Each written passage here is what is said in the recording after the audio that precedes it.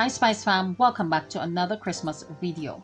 Today I will be showing you how I make sorrel glazed chicken. If you're interested, keep watching. Don't forget to like, comment, subscribe, put on your post notification bell so you don't miss an upload. Now let's get into this video.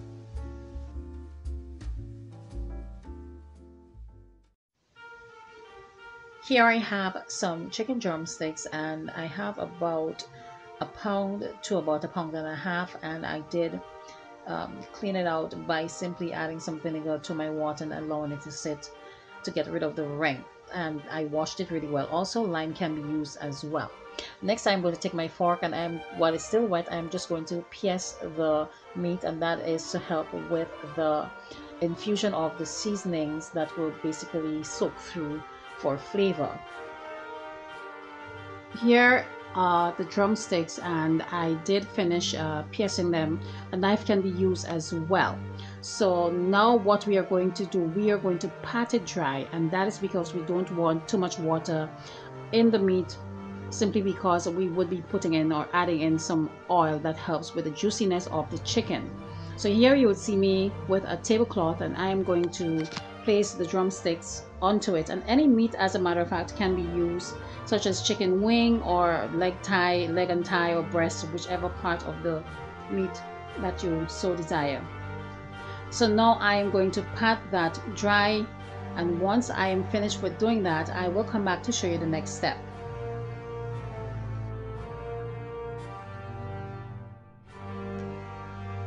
Here are the drumsticks all done, patted dry. Next, we're going to move on to the seasonings. Here I have some green seasoning, and if you have not seen that video, I will link it in the description box below so you can have a look. It's something I believe that every household should have on hand, especially around Christmas time, because plenty of people tend to use a lot of meats. So you want to make sure that you season your meat beforehand and take it out to use it whenever you need to. So I have also some cayenne pepper for some kick, olive oil, some dried basil and dried parsley mixed together, and some salt for flavoring. So I kept it very simple, and next we're going to move on to seasoning the chicken.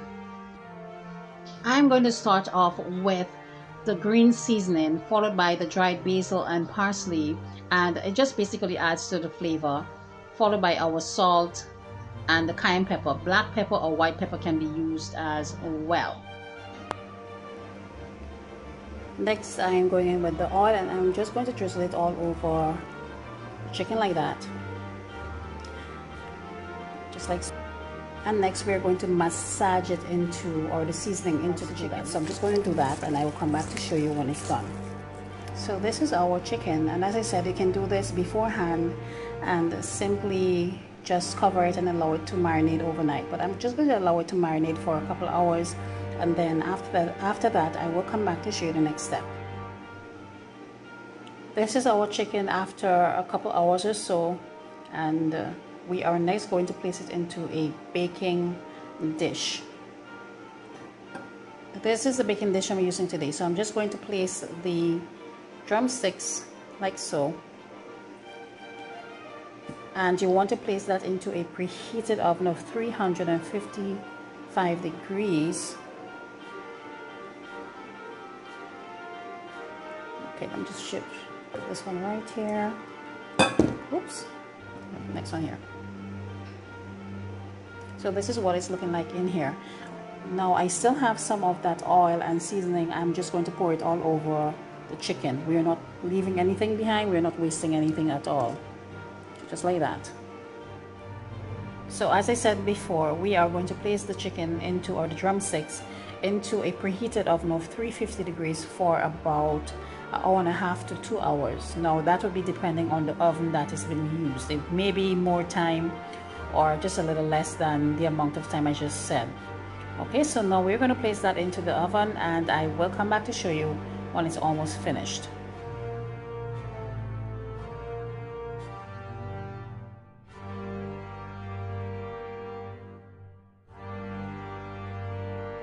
While our drumsticks are baking, and actually it's halfway through. I forgot to get a picture of that, but we are going to move on to making the sorrel glaze. Here I have some sorrel drink, and if you have not seen that video, I will link it in the description box below. Here I have some freshly grated nutmeg and some sorrel is on my mind, some cloves, some sugar to help balance off the tartness of the sorrel drink. I have here some water and some cornstarch that I will mix together, and you will see as I go along, and it helps with the thickening of the glaze, as well as a cinnamon stick and bay leaf. Now I just added these spices for additional flavor. It's not a must, as the sorrel drink itself already has flavor packed into it.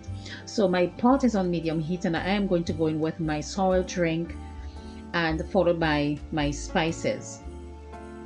As I said, these are just for additional flavor. You don't have to add them in anymore. Next, I'm going in with the sugar, and once I have added all of these, I'm going to mix it until the sugar is melted. So once the sugar is melted, I will allow it to come to a boil. So while that is happening, I'm next going to move on to my cornstarch. So here I have some cornstarch in a bowl, and I'm going to add in some water, and I'm going to give that a really good mix. The cornstarch basically aids in the thickening of the glaze. So once I would have done that, I will next add it to the sorrel. Once the sorrel drink starts boiling, I am next going to add in some of that cornstarch, which is the thickening agent. And as you can see here, as soon as I added that, it started to thicken. So what I'm going to do, I'm going to mix it around and allow it to boil for about a minute or so. And once it's done, I will remove it from the heat and also remove all the spices and come back to show you the next step.